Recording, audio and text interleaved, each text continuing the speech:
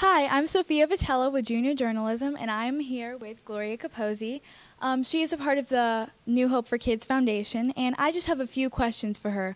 So, Gloria, tell me, how does it feel to have the mascot games finally back again after a long amount of time?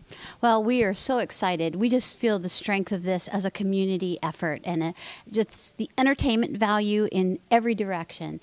Kids love it.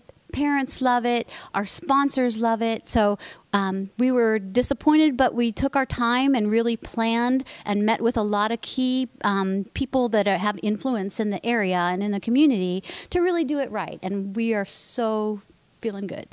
Sounds amazing, Gloria. How many kids do you think are here today? And also, do you believe that this event will eventually get bigger next year?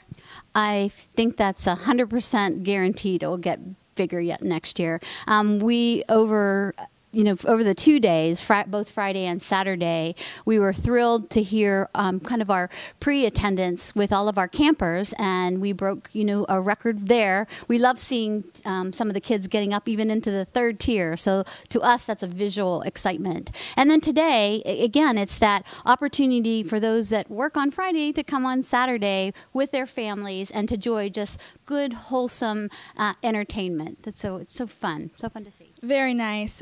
Do you think that today this was a good success for you as well as your team?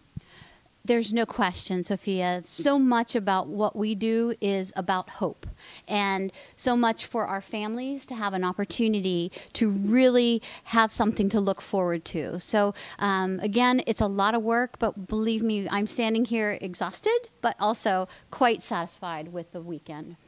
Thank you so much for your time, Gloria, and thank you for all that you have been doing for not only the mascot games, but also the New Hope for Kids Foundation.